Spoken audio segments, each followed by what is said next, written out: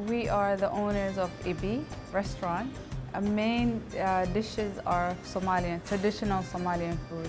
It has a lot of flavors, a lot of spice. We use cardamom, chilies, everything. First of all, it has garlic and cilantro. Sambusa is very easy to make. You make a dough from scratch. You flatten your dough, cut it into 4 pieces. Then you get your ground beef that's already ready. You put it in and you seal it. Then you fry it. It's really crunchy. It's very flavorful. Canjeero is easy. It's all-purpose flour.